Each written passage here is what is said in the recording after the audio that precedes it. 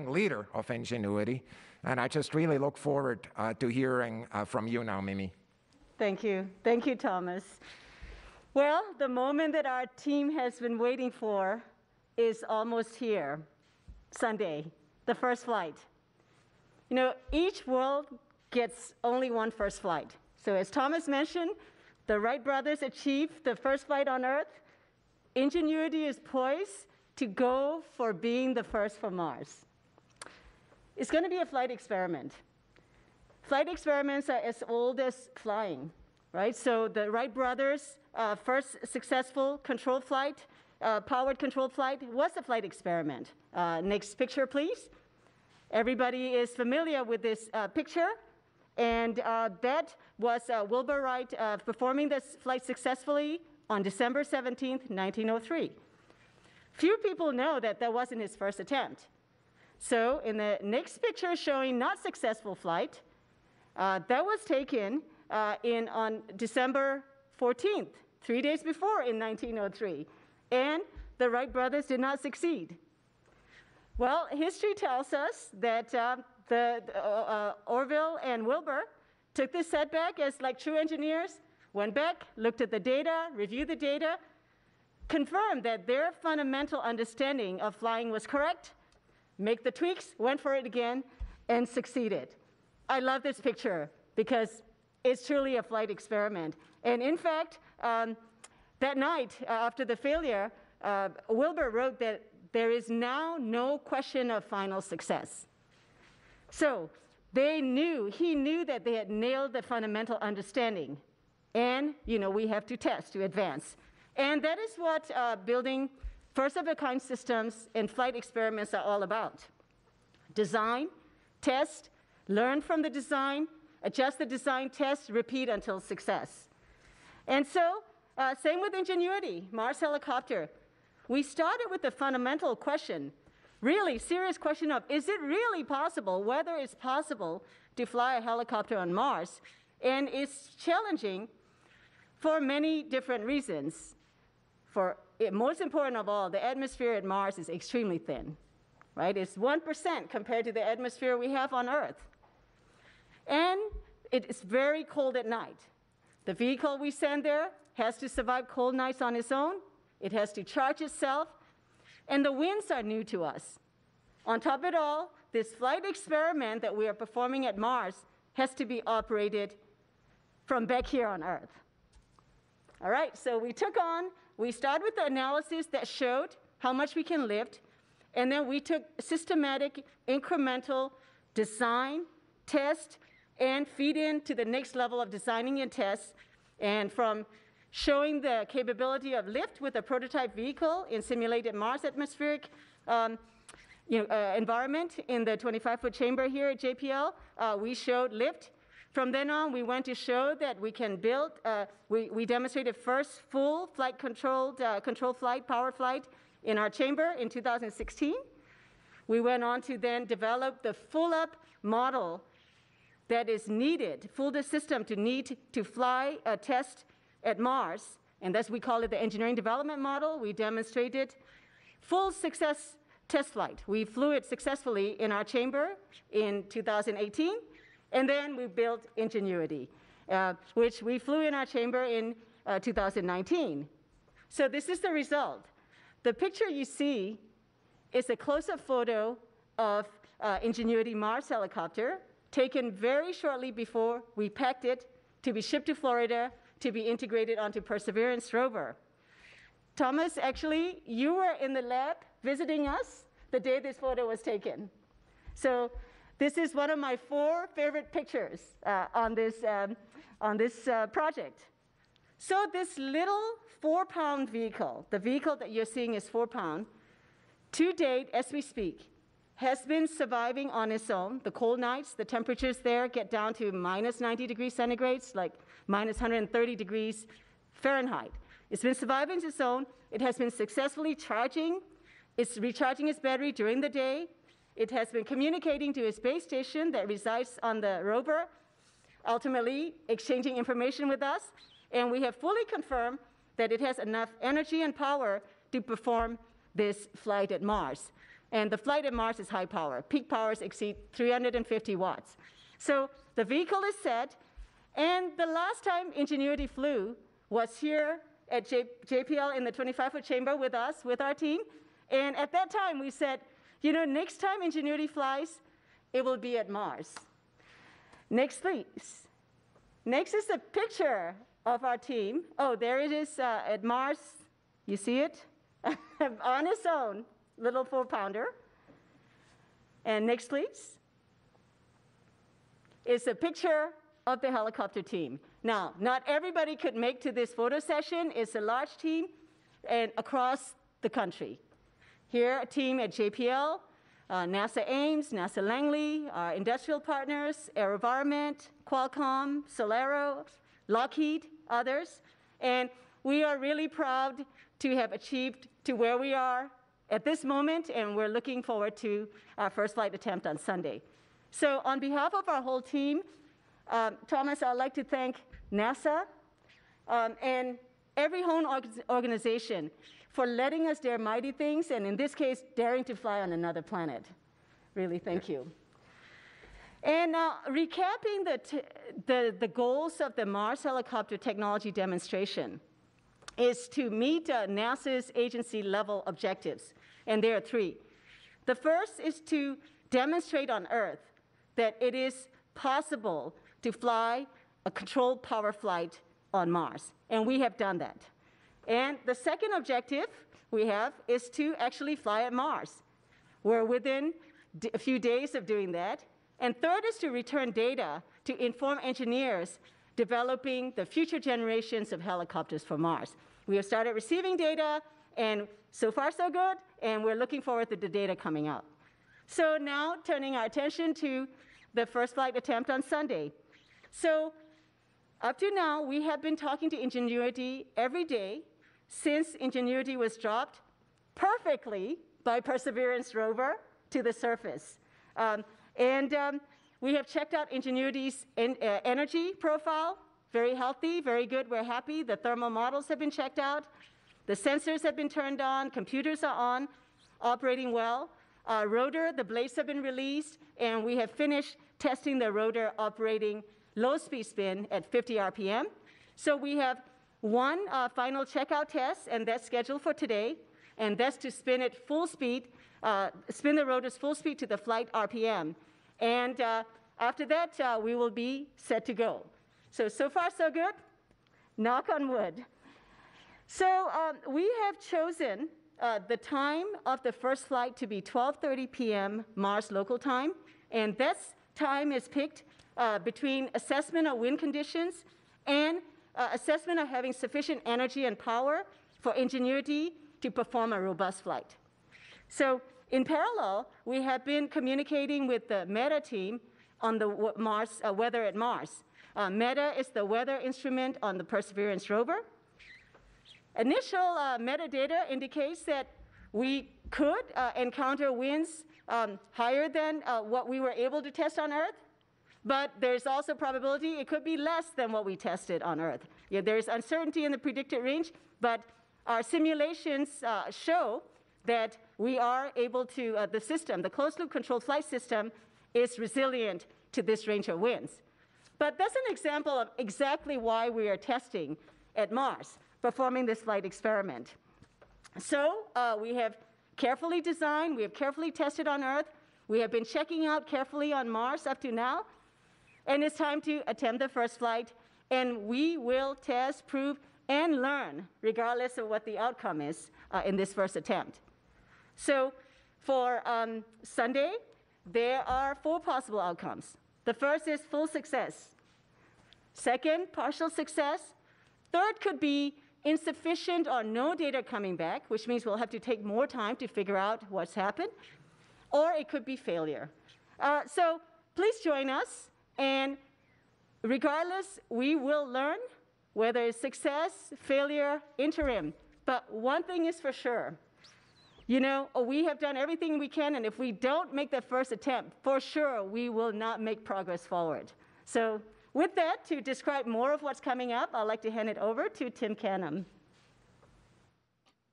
Well, thank you, Mimi. And the team, of course, is very excited to be looking forward to this first flight. You know, we have spent the last year planning and practicing and understanding what we need to do the first flight. And of course, the team was very excited for Perseverance gently landing us on the surface. We looked for a site which thankfully was only 20 or 30 meters away from the Octavia Butler landing site.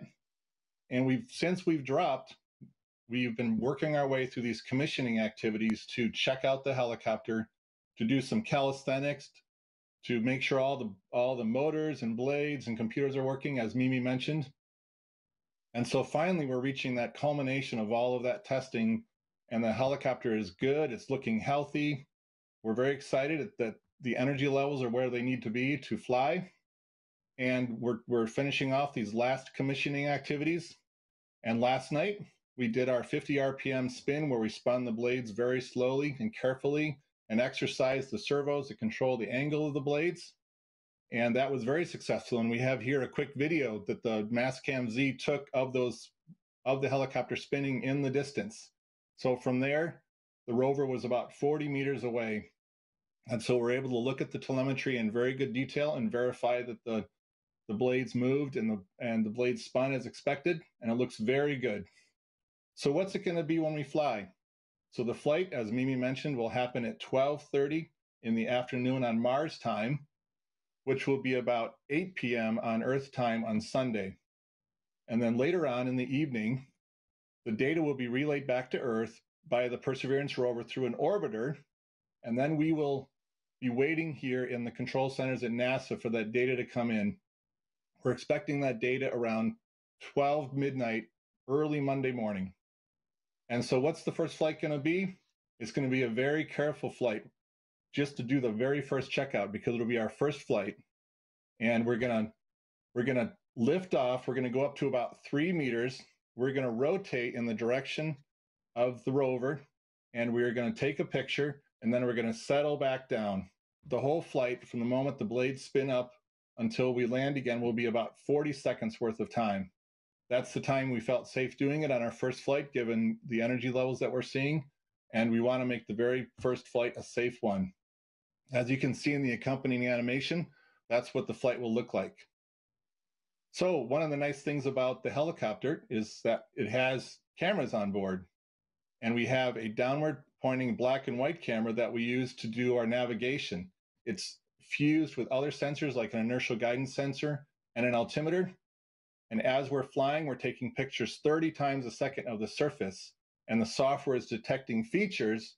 And then as the helicopter moves, those features move with it, and the helicopter can do an estimate of what the rate and direction of the helicopter motion is. So that black and white camera is our primary camera that we use for navigation. Here is a picture that we took downward facing on the day that we dropped. And you can see it's slightly overexposed, but we've been tuning it over the last few sols to get better pictures. But that's really the view, what the helicopter is going to see while it's flying, and it'll pick out those features on the ground, the rocks. That was one of the reasons we selected this terrain, is because the features are very nice for that feature tracking. So as those features drift, the software can detect that drift. Secondly, we have a 13 megapixel color camera that's pointing towards the horizon. And that picture, will take a few of those pictures during each flight so that we'll get a live picture as we're aloft. And here's a picture underneath the rover on the day that we dropped. Now, there was a picture that went out that was a low resolution version of this picture, but in the meantime, we've been able to retrieve the high full glory 13 megapixel picture, and that will be out on the NASA website soon. So this is kind of an idea of what kind of resolution that we'll get from those pictures as we take them. So what will we be doing the night of the flight when the data comes in? We have our downlink team that will be watching carefully as that relay happens from the rover through the MRO orbiter back to Earth. We'll see the data show up in the data center, and then our downlink engineers will start to decode all that data. And the first thing we want to do is to verify that we got the data correctly. And at that point, once we confirm that the data has arrived, we will turn it over to Hovard Grip, who is our chief pilot, and he will look for very specific events in that data that indicate that the helicopter took off, did the hover, did the rotation, and then came back down and landed successfully. So that's the first thing we'll look at. And then what we'll do is we'll jump to our altimeter data. We have a laser altimeter, and we'll do a plot of that altimeter data to see that we rose, hovered, and then came back down. And at that point, we'll be able to confirm, yes, we did really take off. And we'll be able to then look at images, that black and white navigation camera that I mentioned. It will be taking these downward pictures, and we'll be taking some images as we come down that help us check for sure where we landed. And so we'll be able to see that on the day of the flight. The color camera pictures that I mentioned, we will be downlinking them the day after the flight. So we'll be very excited to see what kind of picture was taken during that flight time. Once we've seen the altimeter, and the helicopter team is super excited because we've confirmed that we did that first flight, then we should be able to see some imagery from the rover itself. The rover is going to use that magnificent Z-Cam instrument to attempt to take video during the flight. We've been practicing that over the last few sols with the blade release and the 50 RPM spin to try to synchronize our timing, and so far it's gone really, really well. So we thank the Mastcam Z team for that. And so on the day of the flight, when we're downlinking that data, once we confirm that we flew via that altimeter data, then we can turn it over to the rover team and see what kind of imagery they got for the actual flight from the rover itself. So we're really excited. It could be an amazing day. We're all nervous, but we have confidence that we've put in the work and the time, and we have the right people to do the job. And so at this time, I want to turn it over to Amy Kwan, and she can give some history on how we actually tested the helicopter for this momentous moment.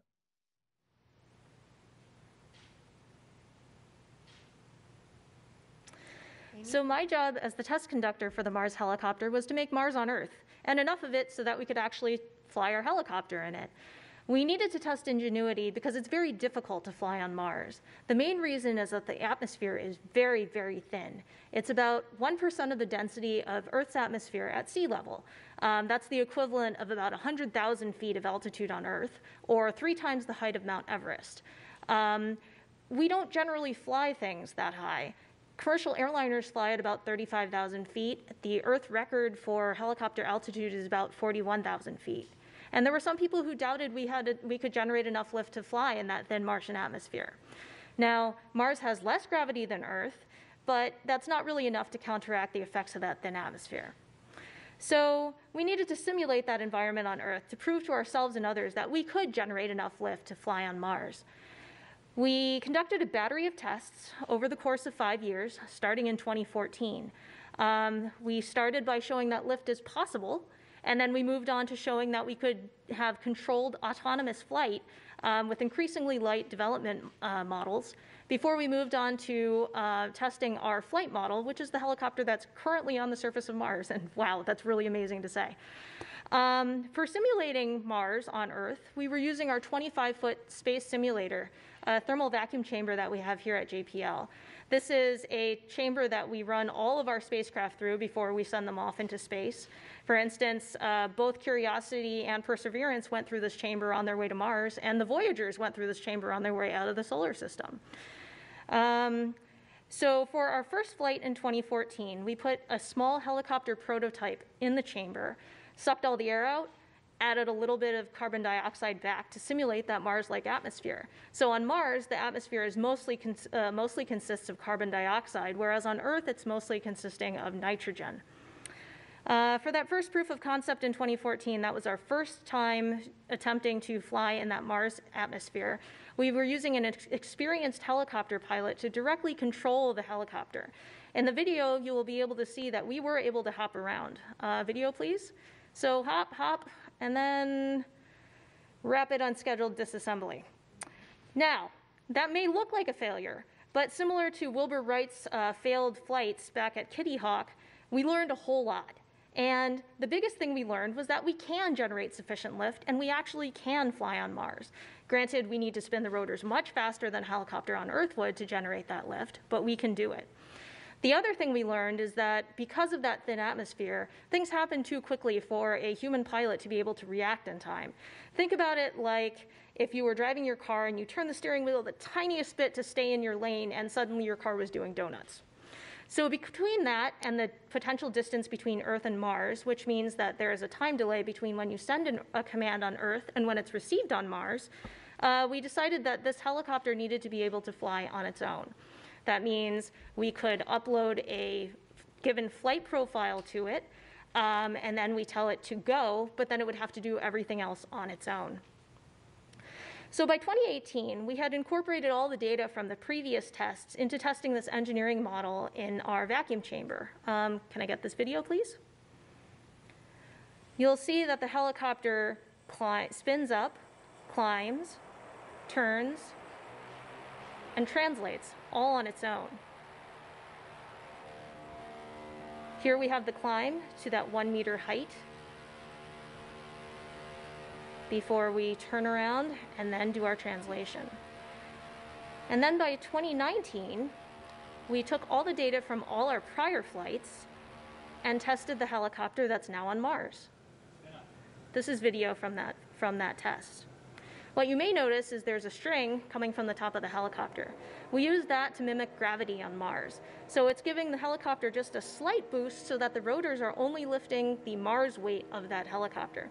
Think about it like if you're helping a child on the playground cross the monkey bars and they can't quite hold on. You're just giving them a slight little boost. To successfully conduct these tests, the helicopter team had to predict how the helicopter would behave in that Martian atmosphere. Over the course of the test campaigns, the predictions got better and better based on the data from the prior tests. And we're looking forward to all the flight data coming back from Mars this weekend to tell us how accurate were our predictions and models. For instance, if we told the helicopter to climb at a certain rate, how fast did it actually climb? We'll use that to refine the models that we can put into future aerial vehicles for Mars. So in addition to that flight data coming back, we're also really excited about the possibility of getting images of Ingenuity in flight on Mars. And Elsa Jensen will tell us about the images that the rover is going to be taking. Elsa? Thank you, Amy. It gives me the chills sitting here and thinking about the fact that on Sunday, my team and I are going to be taking images and video of you guys flying on Mars. It is such a privilege to be here. We are delighted to be supporting this courageous and inventive team. And our perspective really is that from the rover of sitting atop the mast with the Mastcam-Z cameras and looking at the Ingenuity taking off for flight. So I'm part of a small team from Malin Space Science Systems in San Diego, and we operate the Mastcam-Z cameras.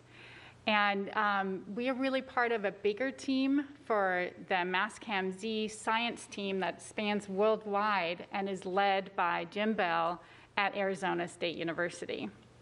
Then, of course, we're part of this whole rover team. There is 10 instruments on the rover, and getting all those instruments, the full rover, and the helicopter to Mars has been a huge team effort, as you can imagine. So the part that we're really providing here is looking from our perch 2 meters above, 6 feet up, and at the Ingenuity helicopter that is 65 meters away on Sunday. We're just getting there just about now, and we'll be in a safe distance to support and record this flight. So we just couldn't be more delighted. If I could have the first graphic, please.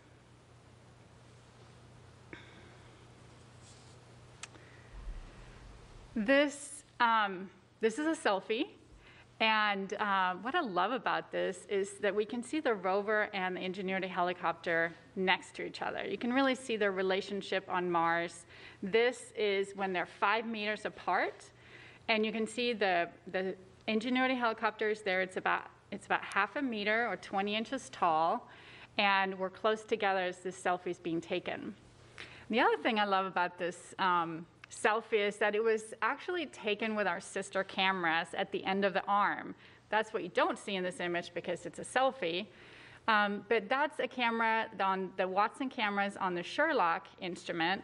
And we built and operate that from Malin Space Science Systems in San Diego as well to support the Sherlock PI here at JPL. it's Luther Beagle. And we work very closely together, our two teams, along with the Ingenuity team and along with the other science teams and the rover teams here at JPL. Every day we've been operating on Mars now for 30 days, and it's this whole choreographed dance that we do together, and it's a privilege to be a part of. It is, of course, a big team, and it took us years to get here to be ready for Sunday.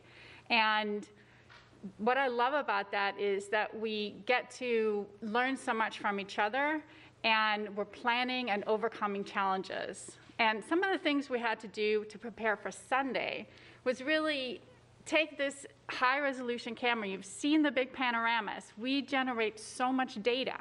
But when you take a video, you have to figure out, how do I get that kind of data throughput and still take it 6 to 7 images per second?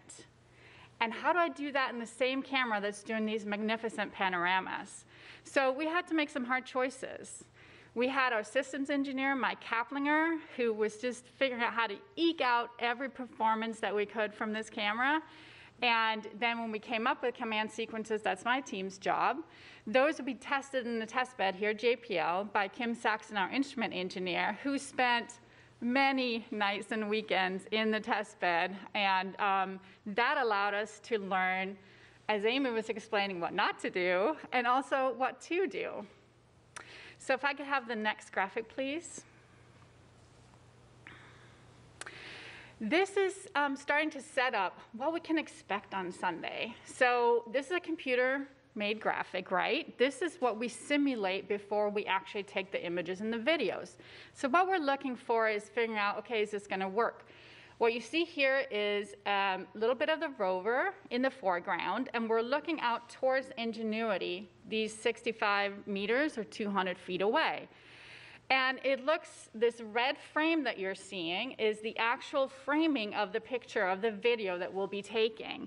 And we're making sure, of course, that Ingenuity is in it. What you probably can't see here is that there's a tiny helicopter in there, little graphic of it.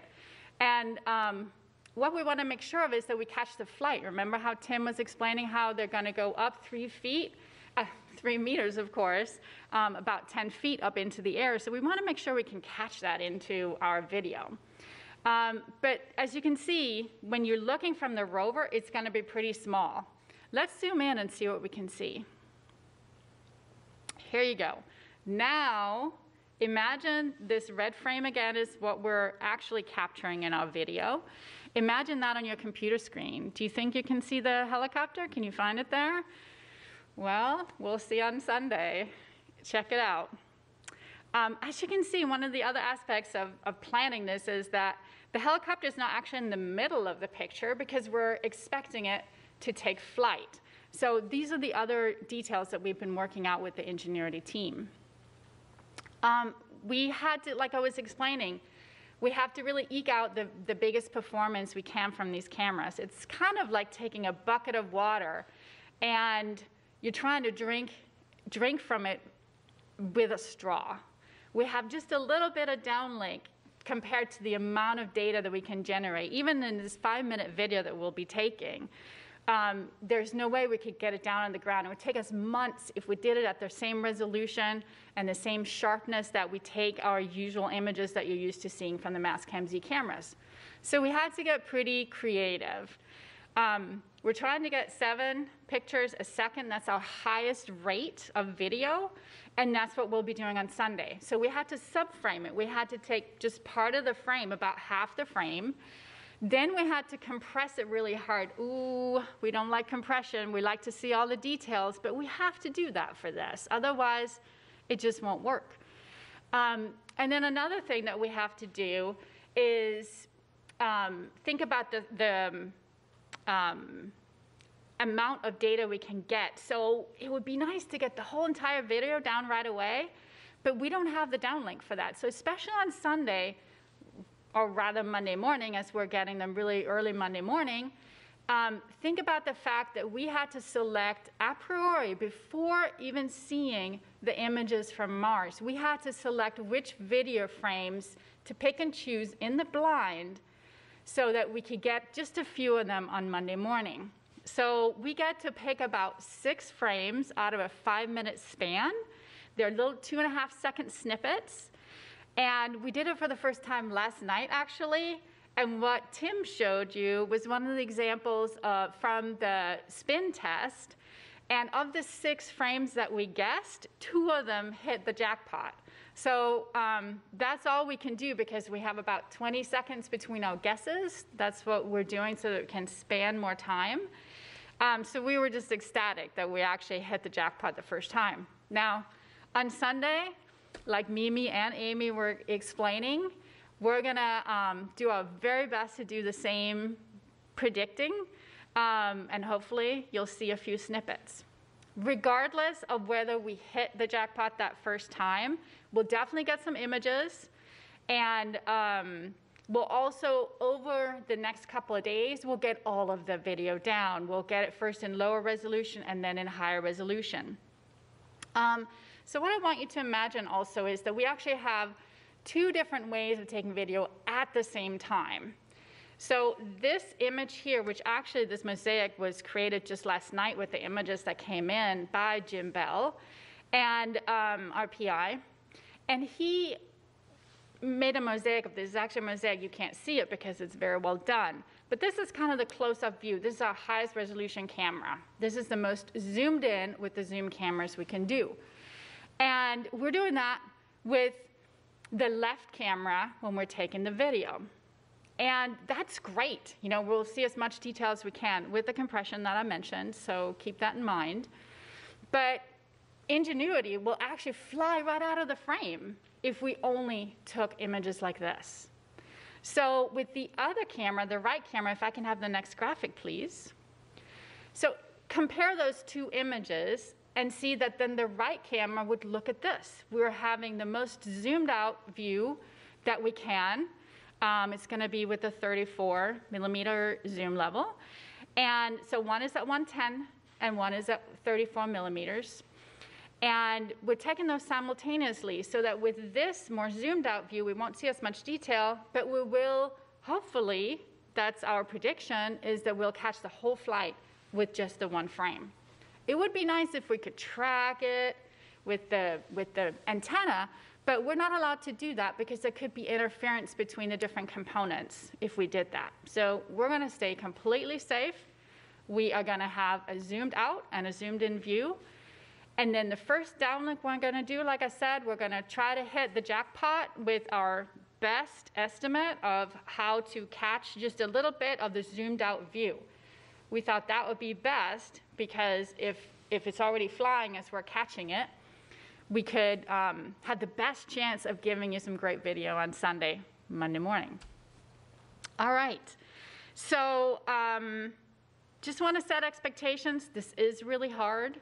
We have practiced it, like Tim explained, between the Heli team and the MassChem-Z team and the rover team. We've been doing really well in these tests this week, actually.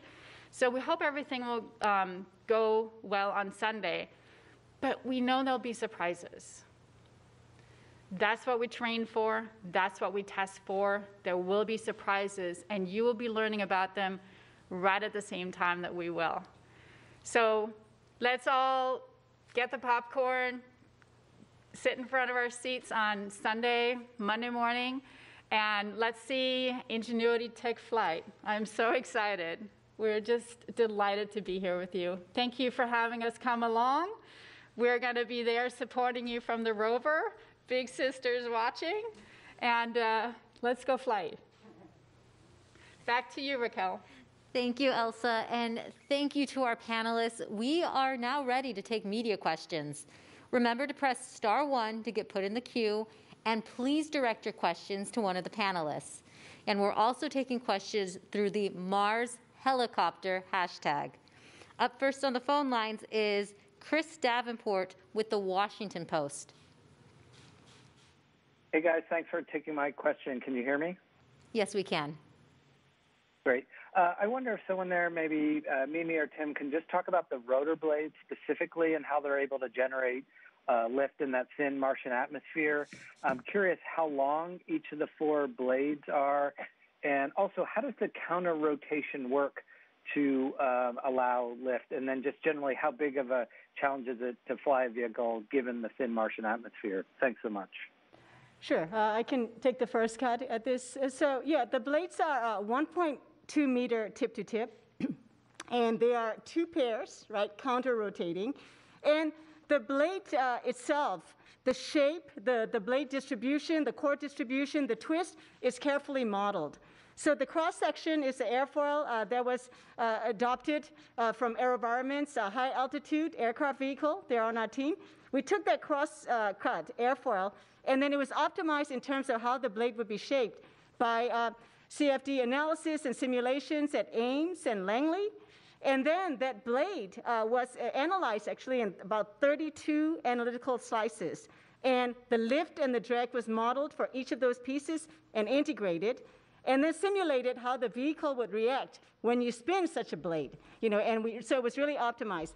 Taking from the dynamic prediction of how the vehicle would react when you spin, then Havard Grips, the JPL team, came back and then designed a closed-loop control system around it to make sure that we sample fast enough and send the controls back to control the blade pitch fast enough. Like it turns out it takes hundreds, about 400 or 500 times per second to design the closed-loop control. So yes, absolutely, those blades are not something off the shelf, really fine-tuned to maximize the lift that we can generate in such a thin atmosphere. And one of the things that we did learn right off the bat, as you saw in the video that Amy showed, was the dynamics of spinning a blade in this thin atmosphere of Mars, this Reynolds numbers and Mach number pair, right, so very specific to Mars. The reaction is very different from what we get on Earth. Great, thank you. And up next we have Marina Corin from The Atlantic. Hi, everybody. This is a question, I think, for Mimi or Tim. So once you've reached the end of your month of operations and Perseverance drives away, what happens to Ingenuity? And by that, I mean, will it technically be functional because it can still charge itself? How long can it remain technically alive on the surface? And has anyone considered having Percy return to visit Ingenuity someday? I'll take this. The Ingenuity is a solar-powered vehicle, so therefore there are no consumables that can run out, so to speak. So that's one fact. But Ingenuity is also, it doesn't have a self-righting system, so if we do have a bad landing, that will be the end of mission. So our estimate is that the lifetime will be determined by how well it lands, pretty much. So we have 30 valuable days to do these experiments at Mars, and we are going to be, as Tim described, taking a very conservative flight to really nail the first flight. And after that, we'll be taking bolder and bolder flights. We'll be going higher, further, and in fact, by the fifth flight, if we get there that far, we are going to take very bold flights and take high risk. And probabilities are it would be unlikely to land safely because we'll start going into unsurveyed areas.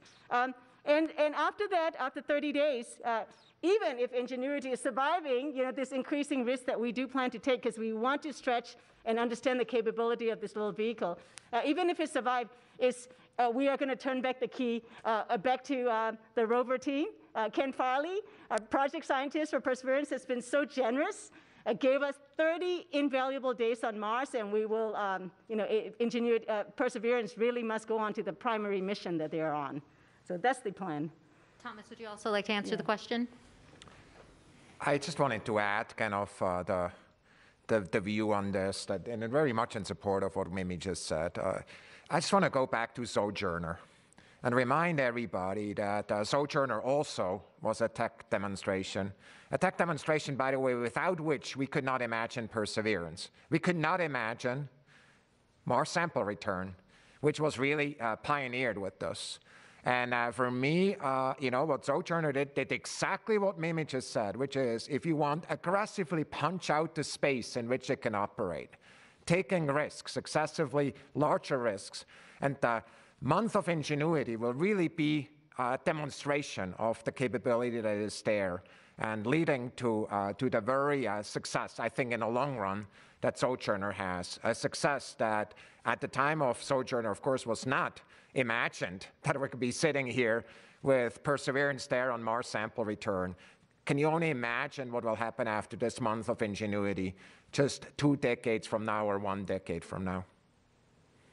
Thank you for your answers. Up next is Elizabeth Howell from space.com.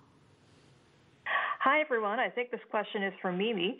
If and when you get those first views from Ingenuity and Perseverance of the flight, what kind of feelings will it evoke in you? And also, are you planning to use Percy's microphones to record audio of the flight? All right, I'll give the first part, and I am going to have Tim Canham also jump in. So the images, it will be inspiring. It's really hard to imagine, how I'm going to feel, because our team, to be frank, has never let ourselves celebrate fully because we've been waiting for really this first flight on Mars. So I believe I'll be really excited to see. First and foremost, probably I'll be more excited about the black and white camera image because to me and majority of the team, most all of the team, it's about this engineering technology demonstration and getting back that engineering data on how well did it fly, because to me, it is about the future. It is about adding that aerial dimension, and do we model right? Is our analysis right? And more importantly, did we overlook anything, and what do we learn? How differently did it fly over there? So for me, the black and white picture is going to be invaluable, coupled with the IMU data, altimeter data, and the inclinometer data all combined, and how do we fly? And the color picture is going to be icing on the cake. So Tim, you want to chime in a little bit about how you're going to feel about seeing those camera images? Yeah, well, naturally, the team's been working really hard to be ready for this moment. And so when we see that the data from that first flight and it works, it'll be an incredible moment, the culmination of all this work and all the hopes that we've put into it. And yes, Mimi's right. The primary purpose of this project is to get that detailed engineering data that we can see the performance of the vehicle, and then that data can be used by future projects to make even bigger and better helicopters. But at the same time, getting a color image while in flight will be exciting, or from an outreach point of view. People will get to get that aerial view of what the helicopter is seeing, and it'll be amazing. You've seen that picture that we've had out. Can you imagine that picture being that nice 13 megapixel picture? We're seeing the dirt right now in essence, but as we go aloft to 3 meters and then eventually to 5 meters, getting that panoramic view of Mars from 15 meters up will be amazing. And there was a question about the microphone. SuperCam, the instrument, has a microphone, and we're not going to do it on the first flight, but we're in discussions about subsequent flights, maybe using that camera microphone to point near where the helicopter is and try and get some audio. It's very touch and go as to whether we would even hear anything at that distance. But as I said, discussions are ongoing. We might give it a try. Worst comes to worst, we'll get a lot of nothing, but who knows? Maybe we'll catch the sound of the helicopter lifting off. Great. Thanks, Tim, and thank you, Mimi. Up next is Paul Brinkman with UPI. Yeah, hi, thanks. Just a little bit more about the images. So I guess this question is for Elsa Jensen, but how do the helicopter and the rover transmit images? Do they communicate with each other back and forth, and what does that link like? And then do I understand correctly that at the early morning press conferences, we're only going to have black and white images? Is that correct? Great questions. There's actually two parts to what you're asking. So the part that we're doing from the Mastcam-Z side, again, perched up at the top of the rover, we're going to be looking with our Mastcam-Z cameras. They're in color. We're going to use the color filters, the RGB for that. So all of our images and our video will be in color. Now, that imagery will be sent from the rover to the orbiter, back to Earth. So there's that whole path. And then the other part of what you're asking, I'll pass on to Tim, because that has to do with the images coming from Ingenuity, and the helicopter team is taking those images. So Tim, do you want to address that part? Sure, and in many ways, we follow a similar path as the Mastcam-Z. The helicopter does its flights, and it's taking this detailed data during the flight, and then we land, but right after the flight, we have used up a lot of our battery energy, so we don't have a lot of excess energy to spend time transmitting the data back to the rover. And so on that first transmission day, the first downlink day, we're going to concentrate on getting back that detailed engineering data so that the team can analyze what happened. And part of that engineering data is that black and white downward pointing camera, because that's used by the team to relocalize the helicopter to figure out exactly where it landed. But the data follows a very similar path in that the helicopter has a radio link back to the rover. We have our helicopter base station on the rover, which has its own storage, and then that storage gets copied back to the rover and then sent down to Earth.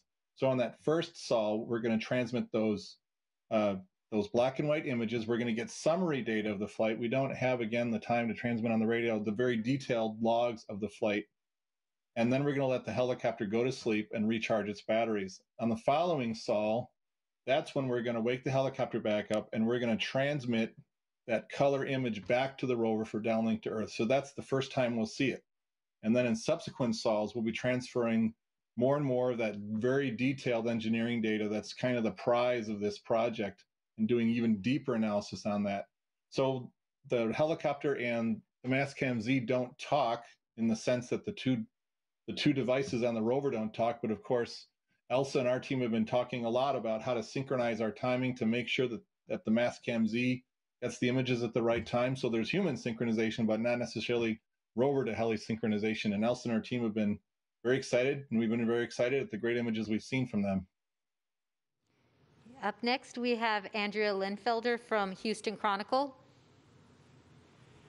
Hi, thank you. This question for Mimi. I was hoping, you could help us understand a little more just why it's hard to fly in the thin Martian atmosphere. Like, I get that it has to be lighter and faster, but why exactly? What is it that makes it difficult?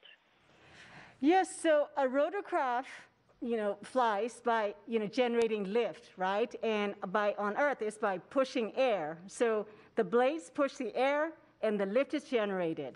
So on Mars, where the atmospheric density is so thin, about 1% compared to here, there are less molecules, basically, to push, right? And so that means that we have to compensate for flying a vehicle. We have to spin so much faster than we do. So if you take a 4-pound vehicle on Earth, you don't have to spin it, 2,400, 2,500 RPM that we have to spin on Mars to generate the lift. So that's the first and foremost. Just aerodynamically, it is extremely difficult to generate lift when there isn't enough, atmospheric elements to generate lift from. So in fact, that's why a helicopter hasn't been developed to fly on Mars up to now, because for a vehicle of this kind of capability, right, being able to generate lift, to lift a 1.8 kilogram, right, 4 pounds on Earth kind of vehicle, and in the meantime, to be able to control it, control the blades hundreds of times per second, measuring with the sensors and calculating the algorithms with the computers, and surviving on its own, being able to communicate like Tim was describing, all of that energy, solar panels, all of that together to be that light. We just couldn't do it 15, 20 years ago for a 1.8 kilogram limit. So, great. Thanks, Mimi. Up next, we have Irene Klotz with Aviation Week. Good morning or afternoon. I have a question for Mimi. Overall, what do you think the chances are of a successful flight, and what do you think is the riskiest part of the demo? Sure. This is definitely a high risk, high reward, as Thomas mentioned in the beginning, experiment. So probabilities are much higher now. I think the whole question has been, we knew at launch that it is possible for Ingenuity to fly in the atmospheric condition and the terrain that it's going to observe and in the environment from all our mathematical, analytical modeling and testing in the chamber that Amy described. Okay, so the confidence is high there because we've done it in simulated environment on Mars as much as we can. Between then and now has been checking back off. The way we did build Ingenuity, the parts we selected and the assumptions we made, how good were they? And so far, and I keep knocking on wood because we had to get there first, they've been great. It turned on well in vacuum, space vacuum. To me, we were still holding the breath. Does it work in vacuum? It worked great. After landing, great. Did it deploy? And did it survive deployment from Perseverance? It did. And the biggest question has been, do we have enough energy? Do we have the solar panel performance and the battery sizing correct? And do we estimate how much energy it took to survive the night? We have received check marks for all of them. And the last few sols has been about checking the rotor system, that did the rotor system survive the journey, and is it there the way we launched it from Earth? So far, it looks like it because you've seen the 50 RPM spin, and then tonight is the big one, when we spin the full speed on the surface, still while on the surface, and that will ultimately check that this vehicle is there in the way that we launched it. If that is the case, then the only uncertainty remains the actual environment of Mars. So the winds, and we talked a little bit about it. We've been talking to the Meta team, cross-checking with the weather. So depending on the wind, and in that case, we'll be pretty confident. But again, I want to stay conservative. We have never let ourselves celebrate. So really looking forward to Sunday. Great, thanks, Mimi. We have some social questions coming in as well. Aaron on Facebook wants to say hi from his 9-year-old son, Charlie. And Charlie wants to know, do you have a Mars helicopter 2.0 invented? Thomas, would you like to? So, hey, hi back. I have to tell you, we're thinking about that right now, and I'm sure I'm not the only one who's thinking about it. The one thing you need to know is that we're already working on another craft, and it's going to go to this moon called Titan. Titan is actually different than Mars because of the fact that actually if you go close to the ground of it, the pressure is actually higher than the pressure on Earth. So it also is a rotorcraft called Dragonfly, by the way. That's what it's called. Go Google it, figure it out. It will also fly and explore. It's a much heavier type of vehicle. But Mimi, I'm sure you're already thinking about the 2.0 and your team is. Is there anything you wanted to add? Absolutely. There is ongoing research led by JPL, but part of the team, JPL and Ames AeroVironment, has been looking into future larger vehicles. And the vision is, we have Ingenuity 1.2 meter diameter, and future vehicles that have been sized are more 3 meters, 3.5 meter diameter, much larger, and in the 10, 15 kilogram class, able to carry payloads, 2 kilogram level to make, significant exploration. So that kind of research is afoot, and yes, this is all about the future. This is a pathfinder, absolutely. Thank you. Sounds like an exciting future ahead. Up next on the phone lines is Robert Holtz with Wall Street Journal. Hi, I guess this is the question for Mimi or perhaps Tim. You've said that one of the controlling factors for picking the time of the flight on Sunday are the wind conditions that you expect in Jezero Crater based on measurements you've been getting from META, the onboard meteorological sensors. So I wonder if you can tell us, what are the winds? What's the range that you've been getting in the crater? You say that you might encounter winds higher there than you've tested for on Earth. What is the highest you've tested for on Earth? And what does a Martian wind do in terms of flight control challenges that might be different than you'd experience on Earth? The wind, please. Thank you. Sure. I can start, and then I'm going to let Amy fill in too on the test. So yes, Martian wind, first of all, impact the dynamics of the vehicle, right? So we have a closed-loop control system, and it's the disturbance that we do model analytically, and we like to also test by exposing to actual wind to confirm.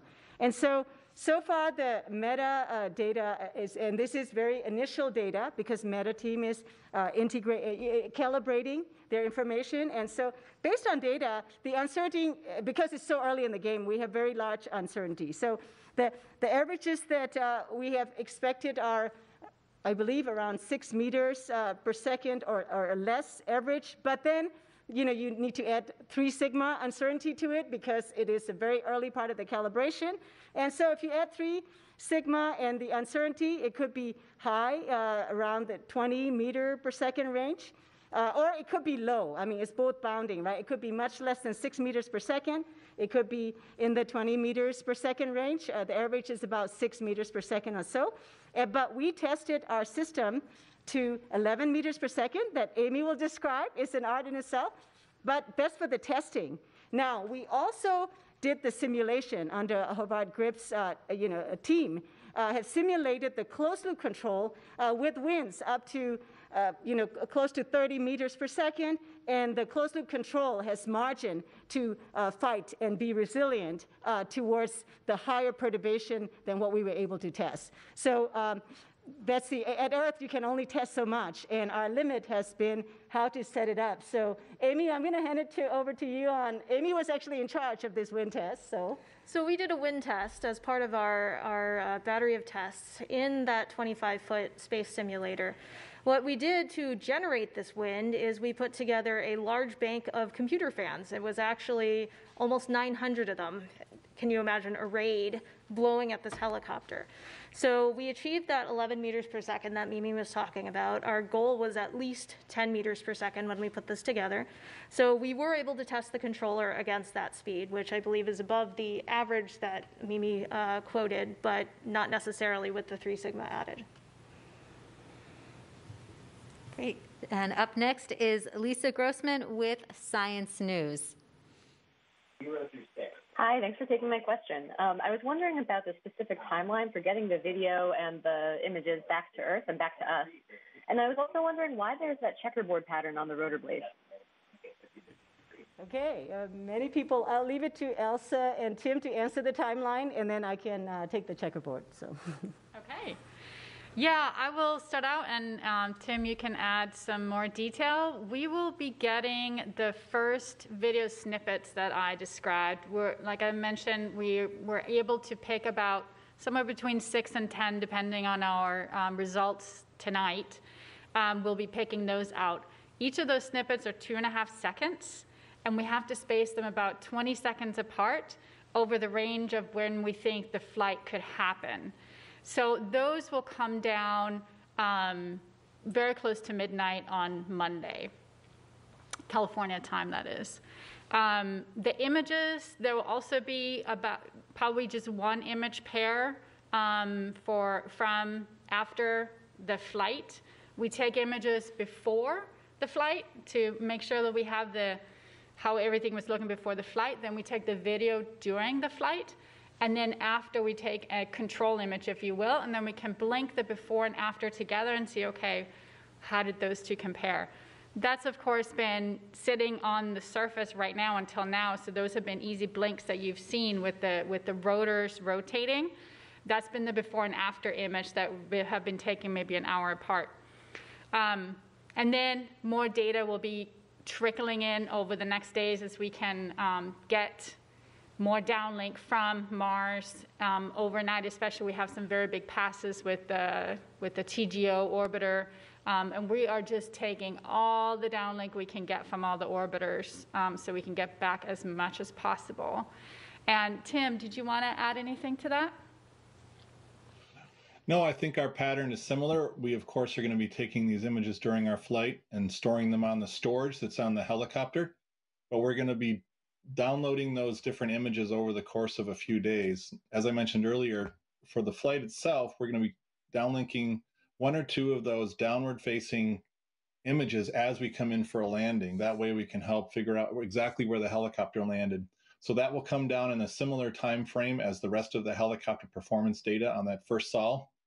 And then on the second sol after, we will be downlinking that color image so that we'll be able to look at that. And then on the sols after that, there are actually some more of those black and white images that we took actually while we're aloft.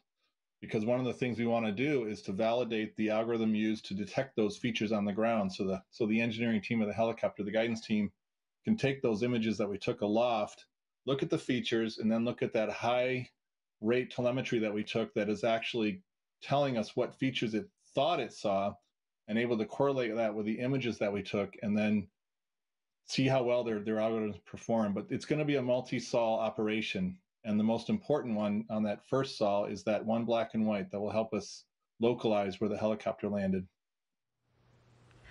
And to the question on the blade, absolutely, those grids are there. And it all comes from mass constraint. For 1.8 kilograms is 1,800 grams. With so many components, every bit mattered, right? So The blades themselves are, I believe, about 35 grams. It's really, really light. They just look big and long, but they're really light.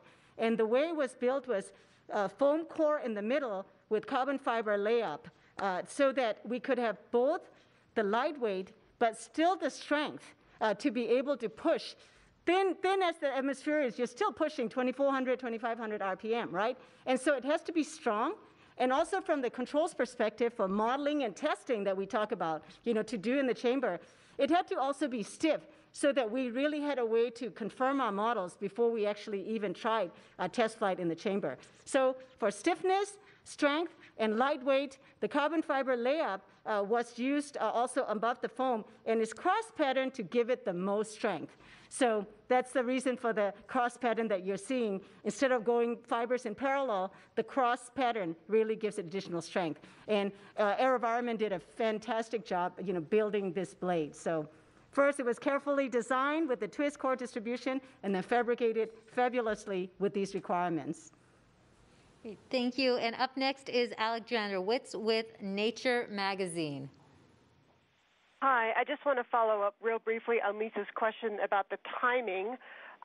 There's a difference between images and video downlinking and images and video being released to the public. Do we anticipate getting any images released to the public prior to that 8 a.m. press conference on Monday in California?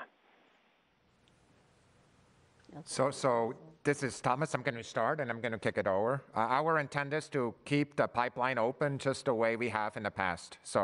So basically, the images as they come down, they will go into the pipeline, and they'll be open. There may be some technical reasons that something is slightly delayed, and I'll open it up for you to add to that. But the principle is that we're, after the, I hope many of you will join us as we on nasa.gov/live as we kind of join the team, and during this historic moment, there will be some images there. The images will come in, and by the time we do the press conference, we'll put together the best way we know how. But I'm sure others will try themselves with the images that are there. The pipeline will be open, Alex. Go ahead if anybody wants to add anything.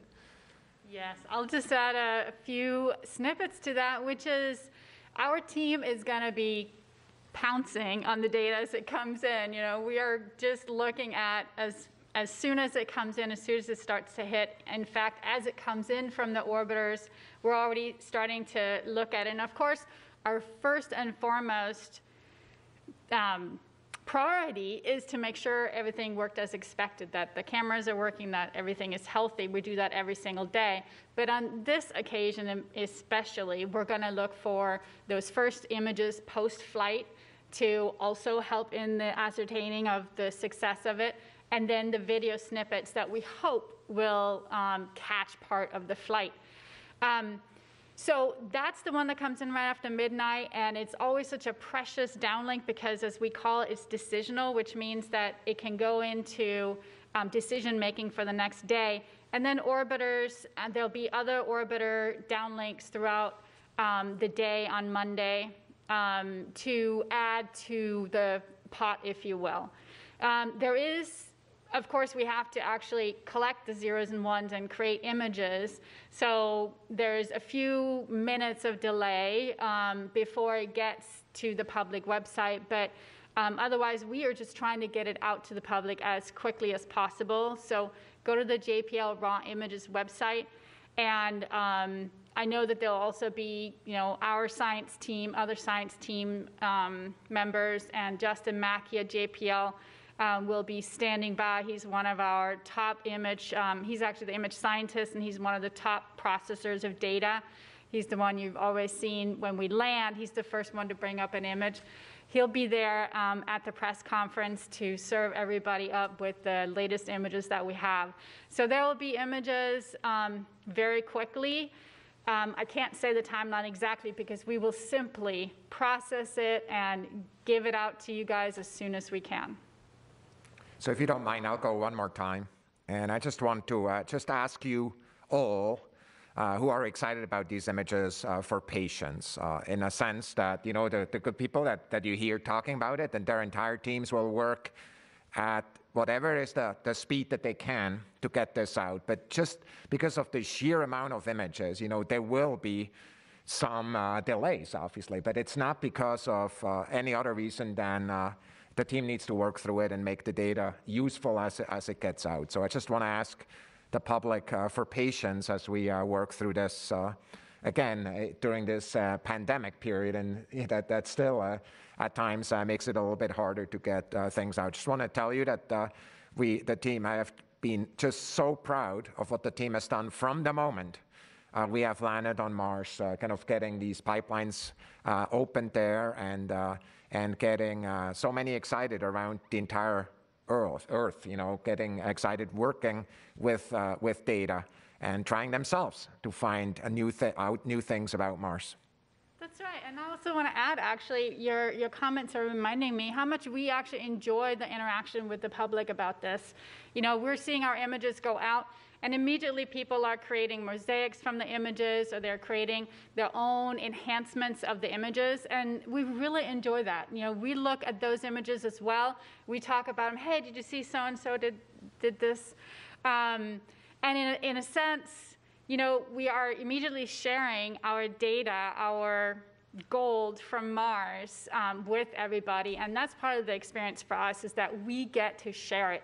It gives such a perspective to us. We have really cool jobs. I think we can all agree on that. But we are like nose to the grindstone every day working on this. And so when we get to share with the public today and all the times when we send out data, that gives us that perspective. That gives us that connection with the public. And my PI, Jim Bell, who used to be the president of the Planetary Society, is hugely supportive and engaged in public outreach. And it's just a part and parcel of our team. So go to our website too, go to the NASA Raw Images website. We are starting a favorites area of our website that we hope and know will grow over time. And we've also encouraged input actually from the public to that website.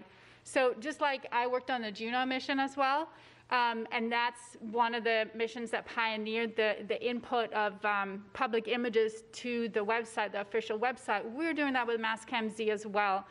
And we want to see what you guys are doing. We want to see how you are relating to our data and what you get out of it. So stay in touch. Thank you. And that website they are mentioning is go.nasa.gov/perseverance-raw-images. We will again run it at the end of this broadcast, so you will be able to see this link once more towards the end. But we do have the phone lines still open, and up next is Jeff Faust with Space News.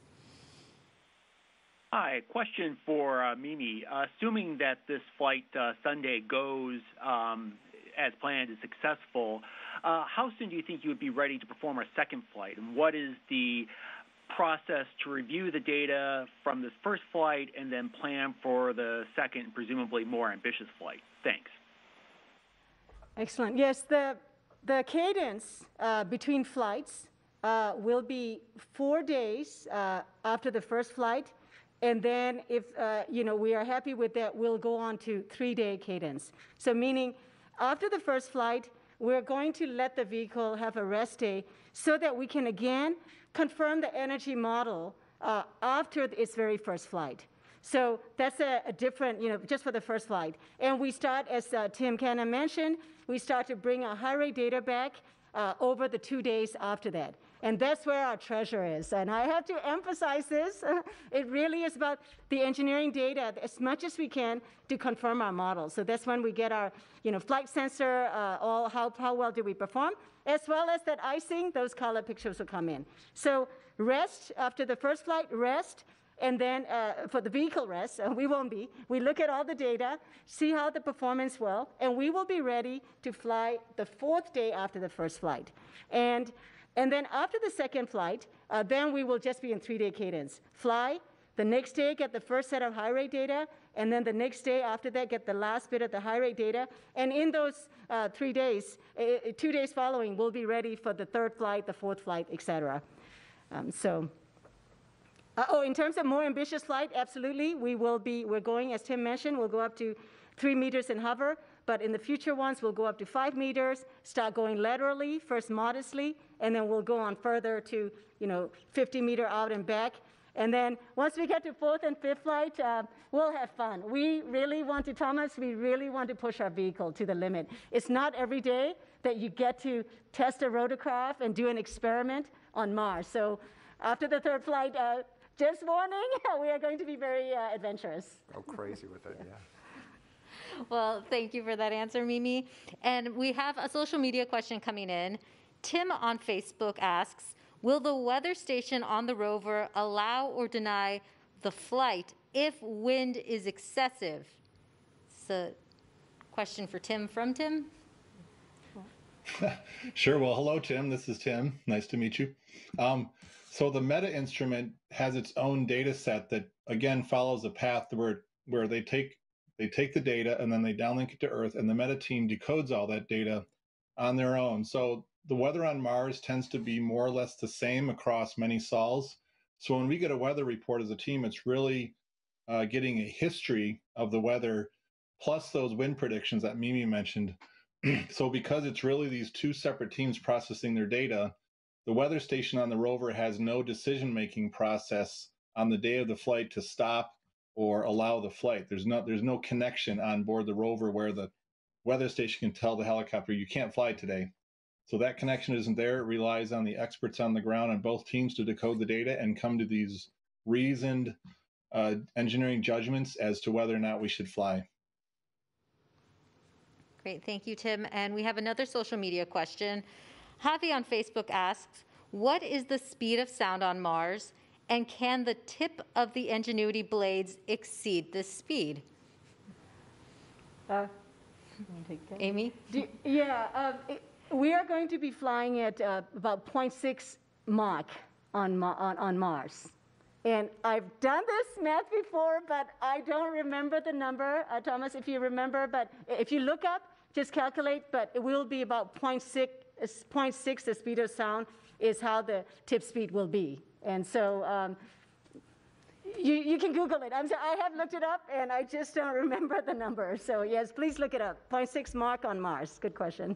And yes, the entire design for the how fast, the upper limit on how fast we can spin, right? In designing the entire system, we took the speed of sound at Mars into account. Great, thanks, Mimi. We'll work on getting you those exact numbers. Up next on the phone line is Matt Kaplan from Planetary Radio. Hi, everyone. Thank you for this. Really thrilled. Looking forward to Sunday.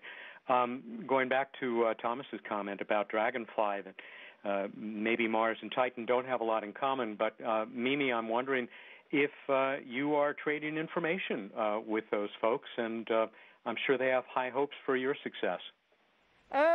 Yes. In fact, Michael Rixkevich, who leads the space division in APL, where Dragonfly is being developed, Michael Rixkevich was our independent review team chair throughout the lifetime of Ingenuity Mars helicopter development over the years. So yes, and while Dragonfly is flying in the thicker atmosphere, right? So it's a different kind of vehicle. It's heavier.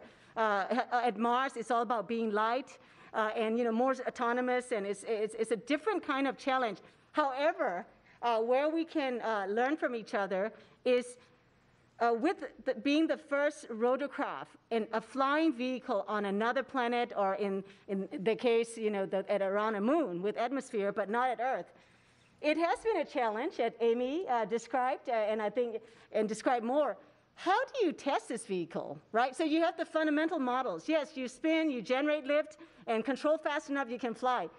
Easier said than done, right? How do we go about testing it? And we've had incremental steps in how do you spin it, how do you measure the force, check the torque cancellation. I think that methodology that we've had to invent in parallel to inventing first aerial vehicle for a planetary exploration, that will be very much applicable. And Michael Rixkevich is very familiar, and I'm sure we'll be interacting further as they go into the V&V phase. We've had initial conversations as well.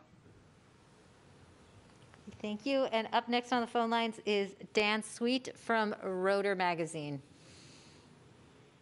Good afternoon. I appreciate the enthusiasm each of you are showing for your segments of the mission. I can't even imagine what this is like for you. My question is for Mimi, Tim, or Amy. You've developed some pretty interesting new technology for Ingenuity, including the high-altitude flight, the high rotor speed, and the feature tracking camera for navigation.